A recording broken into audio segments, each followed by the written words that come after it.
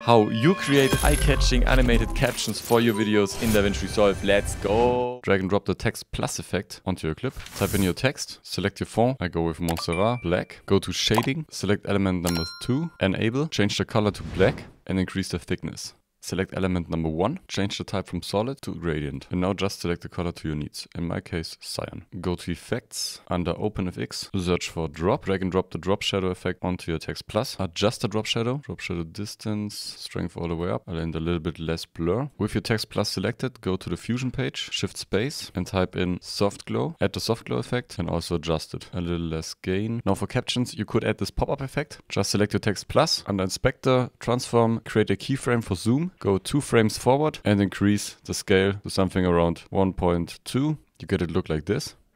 Now you could also add the float effect. Go to effects, OpenFX and search for camera. Drag and drop the camera shake to your clip. Lower the PTR speed to something around 0.2. And you now have this eye-catching captions with the pop-up effect and the float effect. Oh, thanks for watching. See you on the next one. Like and follow if you want to learn video editing fast.